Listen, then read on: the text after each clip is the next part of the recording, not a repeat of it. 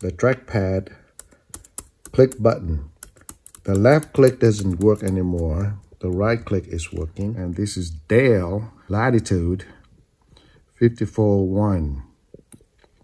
But I think all the Dell have different click button, but they're pretty much the same way.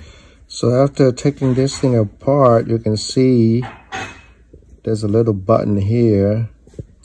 It could be dirty. So what we can do is sit right inside there on top of the metal pad. So we clean it with the alcohol. Maybe it will work again. But I already replaced the board, so I didn't do that. So we use the alcohol with the Q-tip and try to clean the pad inside. Okay, put the rubber button back in the middle of the pad and close it. So remember to pry open from this side, which is the same as open from here.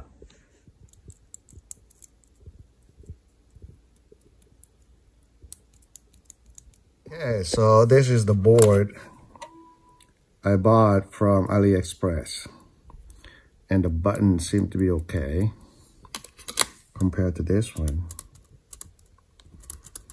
This one is firmer and this one is loose.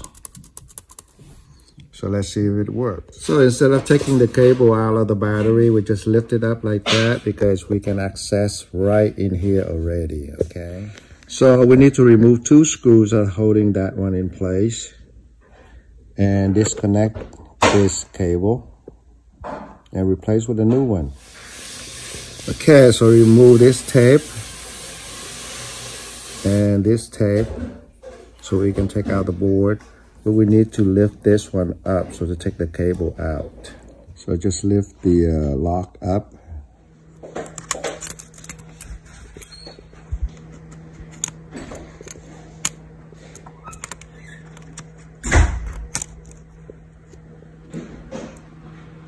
So this is the old board. We're gonna put a new board in. So make sure you push everything, this cable all the way inside, and then you can lock it down. Put the 2 screws back and slide this wire in, and it's done. Now we can select